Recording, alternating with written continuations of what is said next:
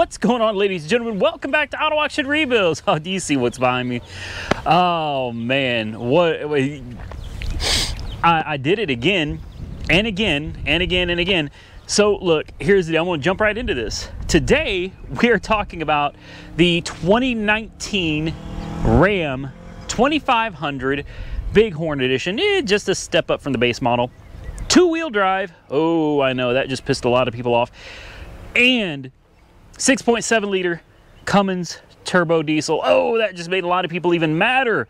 A two-wheel drive Cummins. What was I thinking? What's wrong with you, Randy? They don't hold their resale value. It's junk. A two-wheel drive Cummins is junk. What's your issue, man?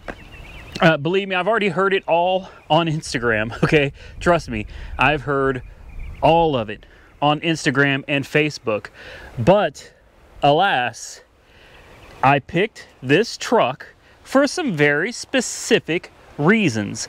It suits what I do absolutely perfectly. What do I do? What do I need a truck for? I need a truck for this little bitty trailer that probably weighs, I don't know, what do you guys think? I would guess 3,000, right? Maybe 3,000, 3,500 pounds, something like that. And then of course, when I put some of these cars on it, like an S-Class Mercedes, those weigh 4,600 pounds. So let's just say around 10,000 pounds. My little F150, although it would do it, it didn't do it particularly happily. The F150 had 250,000 miles on her. It had no warranty.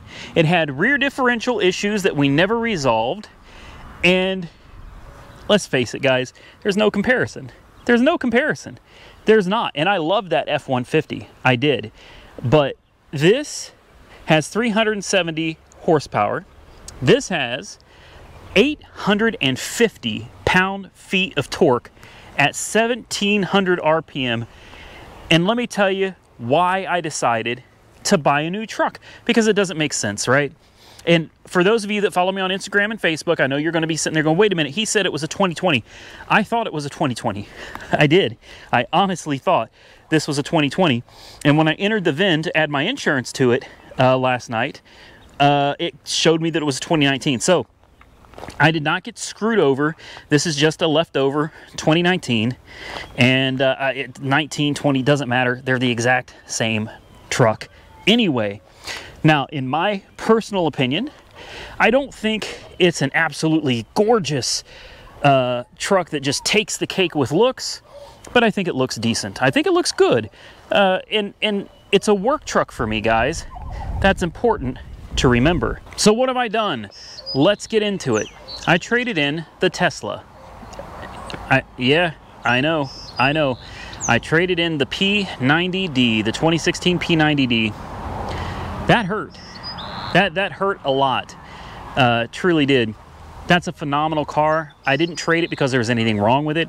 I didn't trade it because I didn't like it. I actually traded it because I loved it too much to put it through these Oklahoma roads, and I can't bear witness to the things that are going to happen to it out here. I don't drive it. I leave it safely locked in the garage. And that's no type of life for a car, guys. The Marauder here is a perfect example of that. This car could sit here and tell you stories about how damn lonely she is, sitting here, collecting dust, not being used, not being driven, not being enjoyed, collecting bird crap. It's just, it doesn't make any damn financial sense. It literally hit me like a ton of bricks the other day, guys. I was in the F-150. I'm always in the F-150. And again, no complaints with the F-150 at all. That truck was a trooper. But literally, you ever had an epiphany? You know, you're driving and suddenly it just feels like someone hit you in the head with a stack of bricks, and you realize something that you should have realized long ago, and you kind of kick yourself in the rear for it.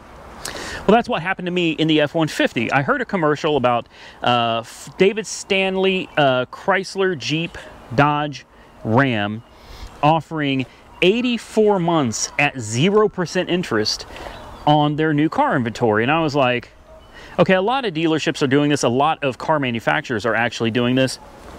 Obviously, I have no interest in buying another Chevy. No offense to you Chevy guys, I've been burned by Chevy enough for a while. I'm going to take a break from buying Chevys, at least brand new from the dealership anyway. Maybe used, but definitely not new for a while.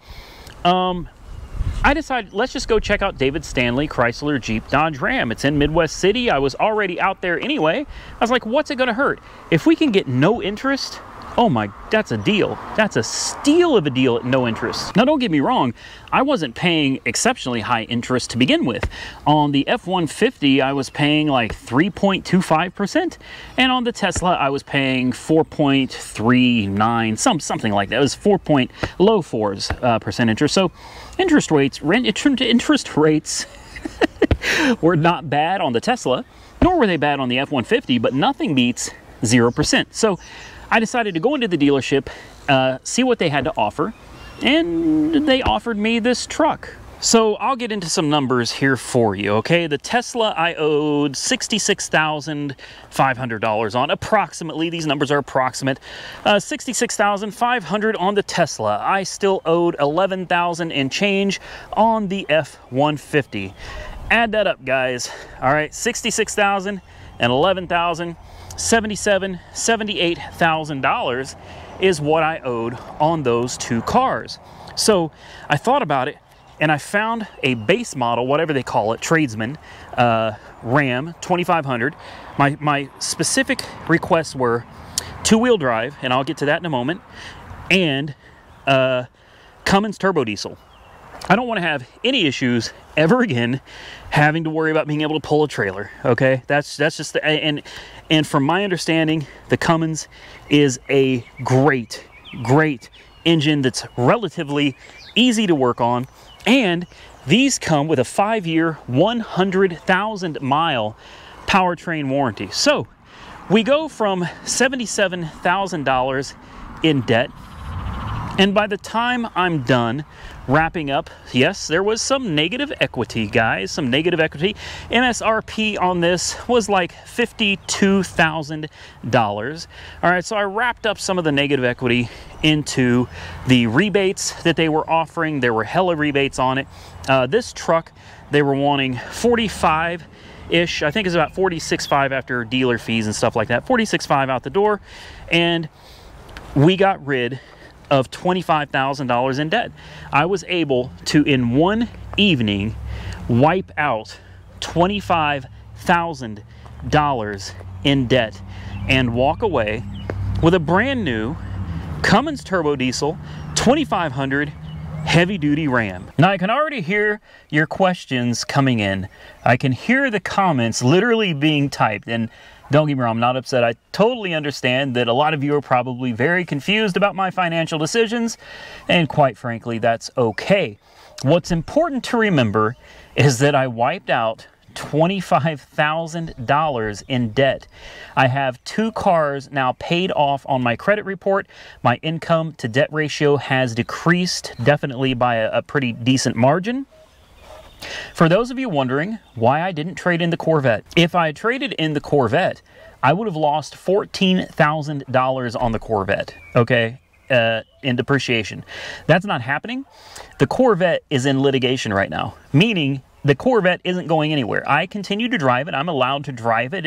Nothing has changed as far as that's concerned. I make my payments and it's insured and everything like that.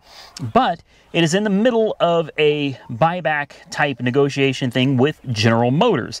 Therefore, it would be absolutely stupid of me to take the Corvette and eat $14,000 loss when I have the opportunity to give it back to General Motors and collect all of my money back, every single dollar of my money back. So that is why I did not trade in the Corvette. Now I know you want to know, why did I go with a two-wheel drive truck? Well, guys, I'm going to be very honest with you, and you are probably going to disagree with me. Some of you are going to disagree with me, and some of you are going to see my point of view.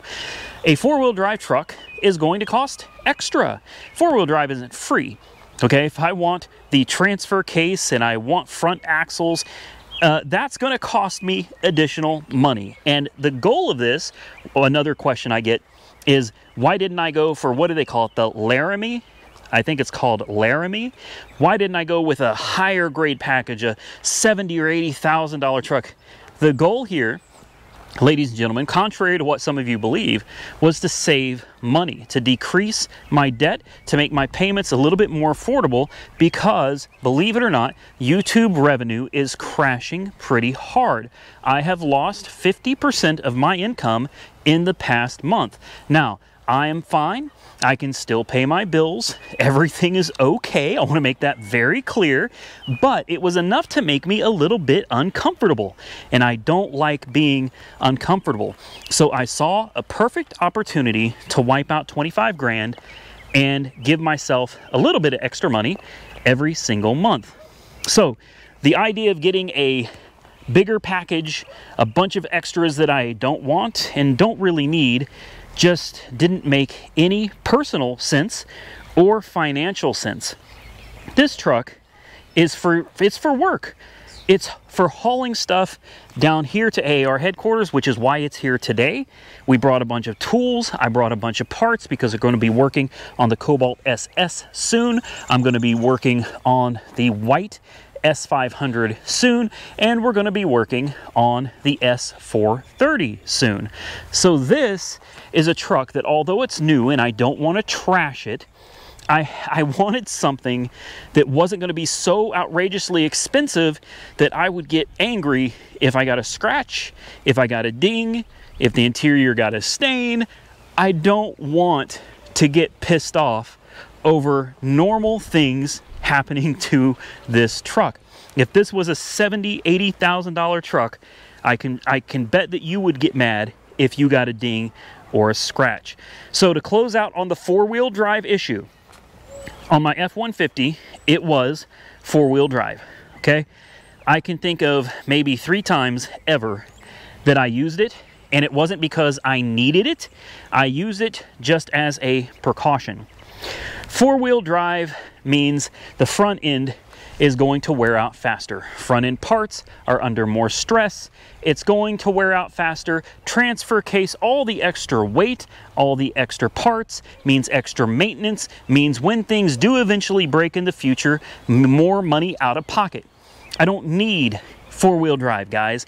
All I need is that 850 pound-feet of torque to the back wheels so that when I got a trailer and a big Bertha S-Class on the back, I can tow that thing right down the road like I was in my F150 with nothing behind it. That's the reason. Money savings, weight savings, economy savings, and less wear and tear.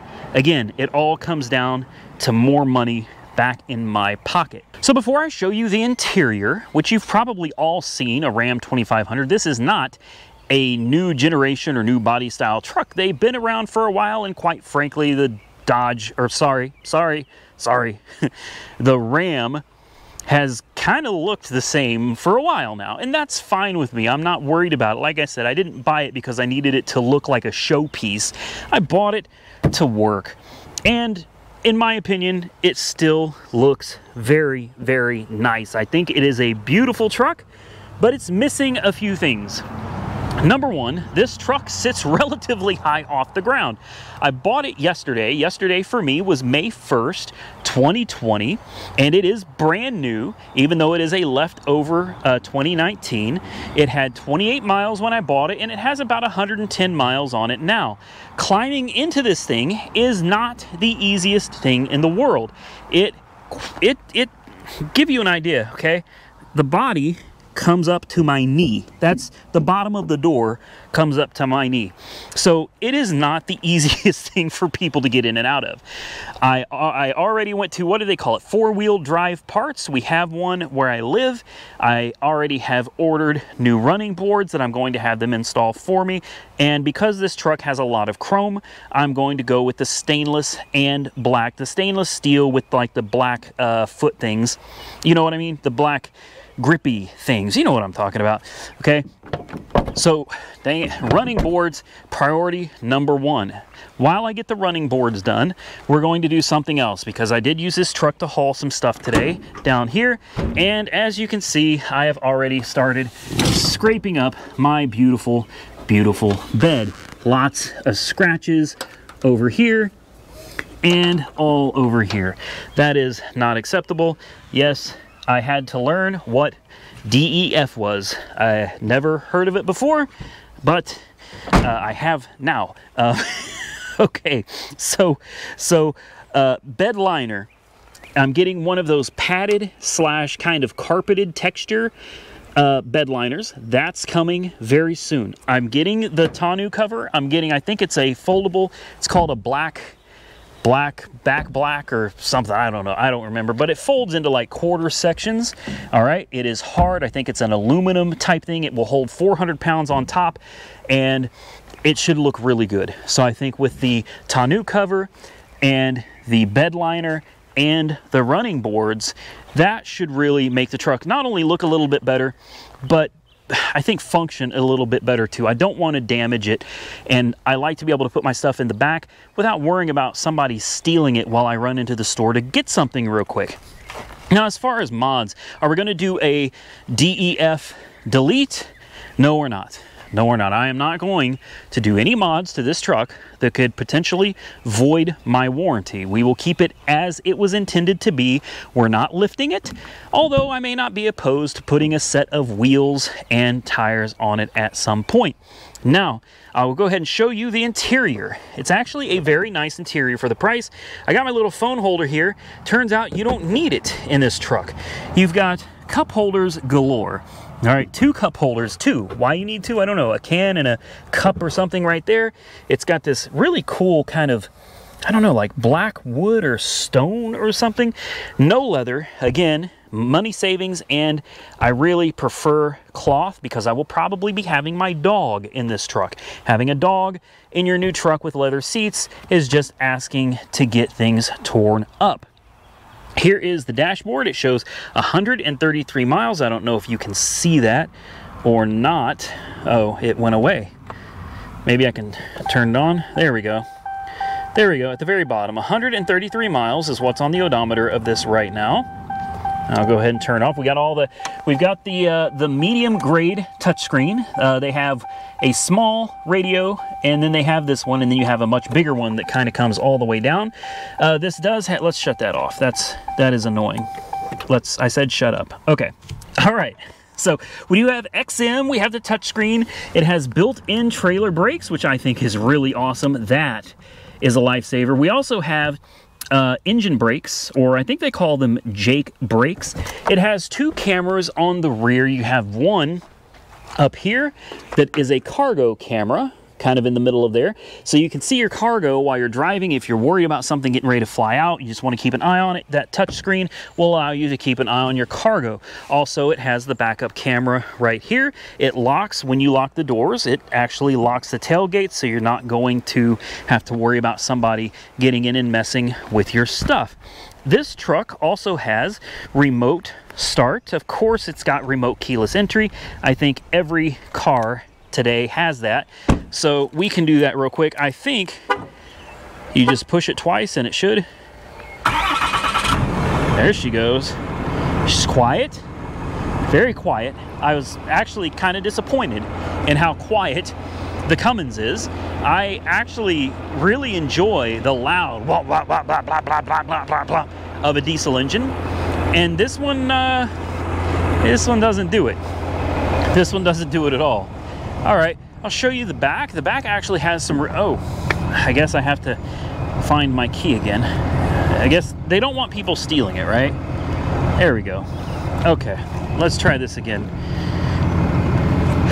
Very nice interior, lots and lots of room. I do have a few things. I've got tools over there, air compressor, a light, but the seats split 70-30, and you have these clip down, but you have storage units underneath here. There's my little GoPro mount, my scanner adapter. I've got all kinds of little miscellaneous parts for the different cars under here. Then you snap this down, so if you're in a wreck, it doesn't like fly up and kill somebody. You put this back down. Not only that, this folds out this way. So as the guy told me, his name was Caleb, my salesman, he told me, like, if you got a dog or something and you don't want them on the seats, you can fold your seats up, fold these down, and then the dog will not be messing up your seats. I thought that was a really cool feature. You've got air conditioning in the back. You've got 2 of them. Little seat pouches, of course. Take you over to the passenger side, and actually, let's go ahead and pop the hood. Although, once you've seen one Cummins, oh, hood open, remote start canceled. That's fine. That's fine. We didn't need all the extra noise anyway. Once you've seen one Cummins, you've seen them all. Oh, they put grease all over it. Well, I wish they hadn't have done that. Yeah, apparently, when the dealership said they were taking it to detail, they weren't kidding. They literally sprayed that grease all over this. I'll end up probably taking this to the Auto Spa LLC at some point and having them steam clean all of that off. That's not something I'm interested in. It's got pinstripes. I don't care for pinstripes. Not really my thing. We may take those off. The sooner you get them off, the better off you will be. Big horn. Basically a base model with a few extra options. Lots of room, guys. It rides like a dream. It's got lots of little cubby holes, lots of places to store things. This piece right here goes backwards, it goes forwards. It's got charging ports everywhere. You've got a 12-volt up here. You've got USB-Cs over here, 2 of them, an aux port right here, Bluetooth. You got your regular USB, I think those are A's right there. And your phone will actually slide down into this groove here, and it sits down there. So you don't need a phone holder. Your phone literally sits here. It's got Apple CarPlay, Uconnect. It's got just about everything. A cool little cubby right here that the tradesman did not have. Not that that really makes much of a difference, but there it is. Obviously, I am still very green when it comes to diesels. There's a ton of other diesels I could have purchased, and probably for around the same price. And I know one of the last things everybody's going to be saying is, I can't believe you went back to David Stanley.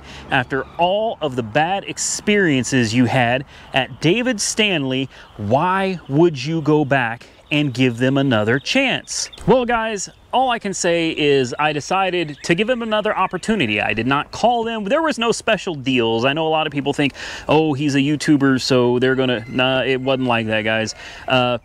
I went in there, I talked to him, we had great conversation. I think he's the sales manager. His name was Austin, and then my salesman's name was Caleb.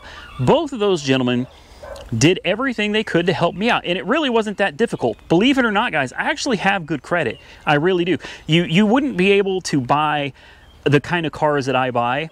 You know, Tesla, Corvette, Camaro, the Marauder, F150, a brand new Dodge Ram, or sorry, Ram 2500. You can't just go out and buy $100,000 worth of cars if you don't have good credit. Why do I have good credit? Because I'm good at paying off debt. I mean, that's that's the truth. Is that a good thing?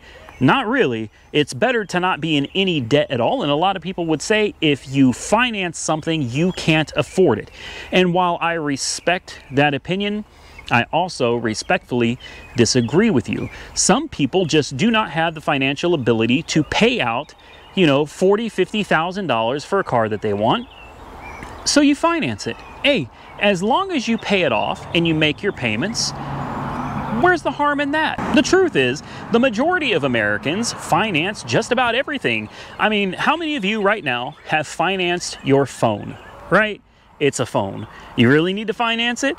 No, probably not, but you like keeping your money in your pocket, right? Well, so do I. I financed my phone too. I finance all of my cars because I am a firm believer in spend somebody else's money before you spend your own. Now, it's not because I intend to rip anybody off. I mean, look at my credit. Obviously, I pay my bills, I pay my debts. It's not about that.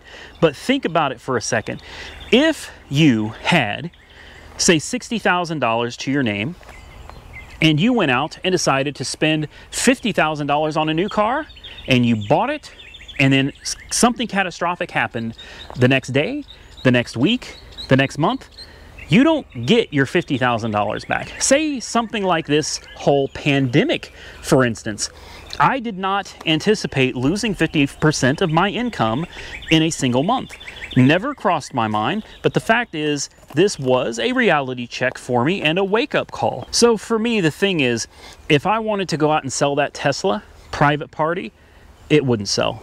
Guys, not right now, not in these times. People aren't going out and buying Teslas right now. You know, people are scared, rightfully so. People are holding on to their money.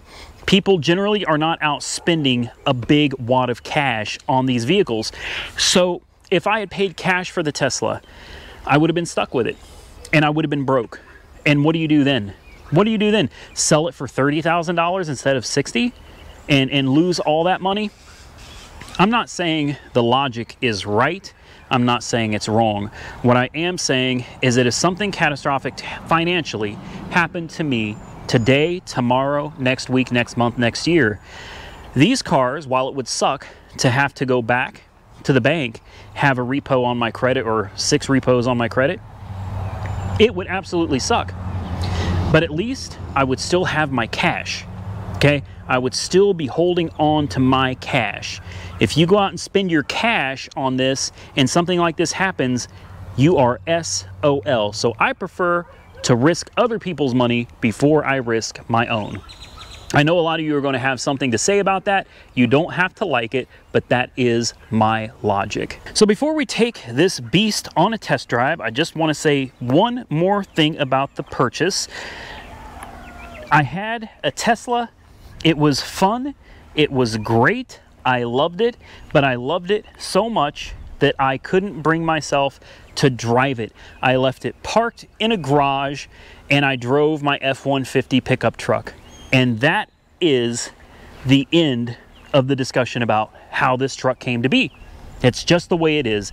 I realized that I had a $66,000 car sitting in the garage looking pretty on the rare occasion that I would open the garage door and let sunlight into the car. And I said to myself, that is stupid. That is ridiculous. You need a truck. You're always in your truck. You might as well invest the money back into your business, because the business is what makes sense, not a flashy Tesla so you can go out and show it off from time to time. And for those of you that don't know Austin, you should all know Austin by now. This is Austin, and he has a YouTube channel, and he has, how long do you think you spent out there today working on that driveway? Probably about 4 or 5 hours. 4 or 5 hours, yeah. So he put in a lot of work on that driveway today, guys. He really did. So Austin has started his YouTube channel, and it is called Austin space C-A-R-R, car. That's a cool name for a YouTube channel. Yeah. Be quite honest with you, like, I'm a little jealous of the name. Your name is actually perfect for a YouTube channel. So do me a favor, he's been such a big help lately. Go over to Austin's YouTube channel. Just hit that subscribe button. He's got one video on there right now, an intro video that I thought was funny as hell. Go over there, subscribe, click the like button on his video, man. Let him know that you guys appreciate him being out here helping me. And I do, seriously. Like, you're welcome. Thank you for real. Yeah, you're welcome, man. Big help, man. Now, back to this truck. What do you think of the truck? It's actually, for the type of truck it is, it's actually remarkably smooth down the road. I agree. I mean, I'm actually really surprised. I'm blown away by it. For something that's supposed to be a hauler, that's supposed to be the powerhouse, that's supposed to bring stuff from A to B, it's comfortable. Yeah. And relaxing. And we got our first paint chip right there from a rock flying off of my tire. And this is why I didn't spend $80,000 on a pickup truck. I completely agree with them, guys. And I mean, I guess I would sound biased if I didn't like this. If I said I love the truck, people are gonna be like, oh, well, you're biased. I'm really not, guys. For me, it's a nice truck, but it's a work truck. So I don't really care about all the things that most of you probably care about when it comes to a pickup truck. But I'll be honest with you, I've never driven one of these before until I test drove it yesterday. And when I took it out on the road, I was pleasantly surprised that something that would be classified as probably an entry-level work truck was actually this nice and has this many features standard. This is a great truck, and in my personal and inexperienced opinion, I think this truck is a hell of a value for the money. This truck was listed at like $42,000, and you know, the dealers have fees and stuff, so it came out to around $43,500 by the time you were done with everything out the door. I had no idea brand new trucks were this cheap. That's a pretty good deal, honestly. Like, forgive me, guys. I know that I'm in the car business, but please keep in mind, I've never pretended to be an expert in the automotive industry. I'm not, okay? I'm still very green, and I still have a whole lot to learn, especially when it comes to diesels. But I'll tell you this, Weston approved of this truck, and if Weston approves, if it's good enough for him, it is more than good enough for me. The minute Weston messaged me and said, man, you got a solid truck right there, I was like, hell yeah, brother. Oh, it's the wrong channel. That's not Weston's channel. That's Cletus McFarland's channel. Whatever. That's what went through him. I was like, hell yeah. If Weston approves of it, I feel like I'm going to be all right. I know there's a lot of people that say you're going to have transmission problems, you're going to have DEF problems, and maybe I will. I'm not going to sit here and argue with you because, well, I've never owned one. I have no idea. We could blow the transmission tomorrow. I don't know. I have no idea. We're going to find out together, though, so this should be interesting content for the channel. Let's see how many times this truck has to go in for recall work and service work for warranties. And that is one of the benefits, though. Buying a brand new truck, yeah, you get that warranty. Yeah. Yeah, that's huge, having a warranty. Even though it doesn't mean you're not going to break down, it's not a guarantee that you won't break down. It is a guarantee that if there is a defect in materials or workmanship, they will take care of it. It will be covered without you having to pay any money out of pocket. And that's important. That's big. That's huge. I didn't have that with the F150. And truthfully, with the rear differential, you know, clunking and making noises, stuttering, and I knew it had to be fixed, and I just been kind of putting off taking it to the shop and getting it done because it was going to be $1,000 out the door to get it repaired. Nah, hey, that's another thing. We saved $1,000 on having to get the rear differential fixed. It's $1,000 that can go toward all those running boards Tanu cover in. The accessories, the stuff to kind of dress the truck up a little bit, make it a little more me and a little more comfortable and enjoyable for me and my fiance and her son. Obviously, he's a little guy, man. So getting in this thing, he's like, ugh. He'll need a ladder. They gotta get him a step stool or something just so he can get in the truck. I don't know what else to say, guys. Like, it runs great. I mean, it should. It's got 100 miles on it. It drives great, which again, it should. It's got plenty of torque, plenty of horsepower. Austin approves. Yeah. I think the only thing that you mentioned that you are a little not really worried about, but it's getting used to that turning radius of the truck. That's a good point. This truck, and I know for a lot of you, this truck is a baby. A lot of you probably drive semi-trucks for a living or something, or you have in the past. You drive big, heavy equipment. You know, a truck like this is a Matchbox car for you. Well, not for me. Okay? For me, this is a big truck. I'm like, ah! Yeah, pulling into tight spaces, I'm not comfortable at all, even with the backup camera, and once I hook the trailer up to it, I'm going to be even more uncomfortable. So yeah, that's a valid point. It's a lot bigger than what I'm used to, and it's going to take a while to absolutely get used to the way this thing turns into tight space. Well, you don't really turn into tight spaces very well, but I'm sure if you're experienced, you would have no trouble doing it. But for me, it's going to take a while. Well, guys, I think I'm going to get out of here, but do me a favor, comment down below, as I know you will. I tried really hard in this video to address all of the concerns that I have been hearing on Facebook, Instagram. You should have traded the Corvette. Why did you buy a two-wheel drive? Why didn't you spend $30,000 more on a better truck with more options? Why did you buy a Dodge? Why did you get a Cummins? You should have got a Hemi. You should have got, a Super Duke. You should have got, I understand that a lot of you out there would have done things differently. You would have bought something different because that's what you would want, or that's what you would need for what you do in life. But keep in mind, I'm not you, and you're not me. I feel like I made the best financial decision I could and bought what I needed for what I do, and I'm happy with it today. Today. I don't know about tomorrow, but today, you guys know how I am. I've seen the comments too. Like, oh, he's going to have this one for what, 3 months? I had the Tesla for 2.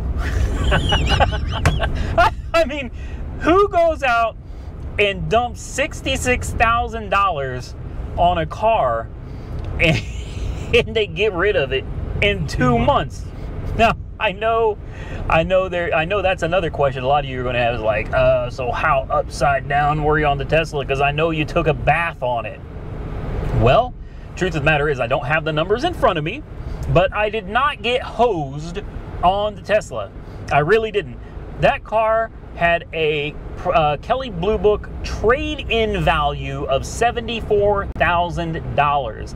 That was a fully loaded, fully spec'd. When you go into the Tesla app, there are no upgrades available.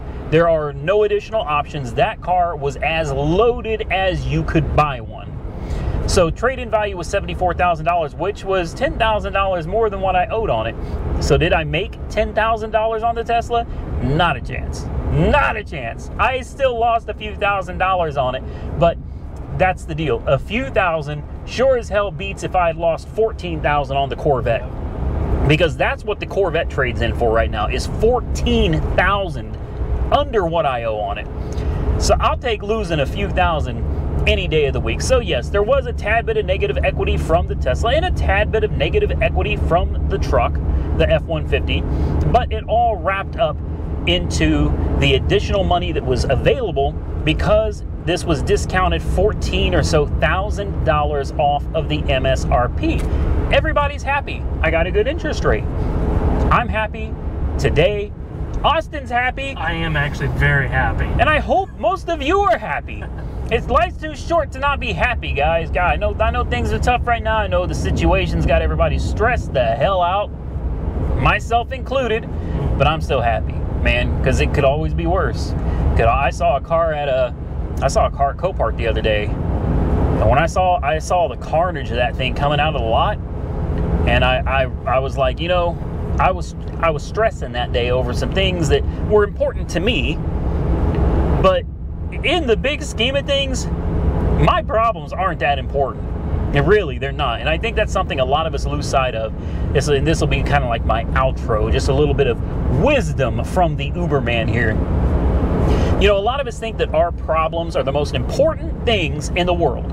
And they are, to you and to me, you know, but to the next guy, your problems don't mean anything. His or her problems are the most important thing in the world. Let me tell you the fact of the matter. The truth of the matter is, your problems don't mean anything to anybody. My problems don't mean anything to anybody. Guys, every single one of us could be gone tomorrow and the planet would go on. You think the planet would miss us? I don't think so. I don't think planet Earth would be like, boy, I really miss those humans that was sitting there, you know, tapping me out of all my resources, polluting the environment and killing as I'm driving a diesel. I'm just saying, hey, I'm part of the problem too, okay? The difference is I can admit it. I know it, I can accept it, and I openly admit that I'm part of the problem too. We all get so caught up in our own lives that we forget that other people have lives and other people have problems too. So maybe the next time someone cuts you off or runs a red light, maybe instead of chasing them down and running them off the road or pointing a pistol at them, maybe you think for a minute, and maybe they had a really bad day. You know, maybe they're going through something too. Maybe something's going on in their life that you don't know about, that you don't understand. Maybe show a little compassion, a little leniency.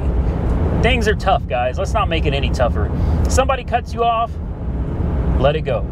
Now, somebody runs into you, chase their asses down, drag them out the car, and oh, I'm kidding. No, don't do that. Don't do that. Don't do that. That's illegal, I think. Maybe not. I don't know. They hit you first. I don't know. You know, your wording is, I'm kidding. I gotta stop. We're getting sidetracked. Look, at the end of the day, guys, the point I'm trying to make is we all got problems, and you know, my problems are very important to me, but my problems probably are not important to 95% of you.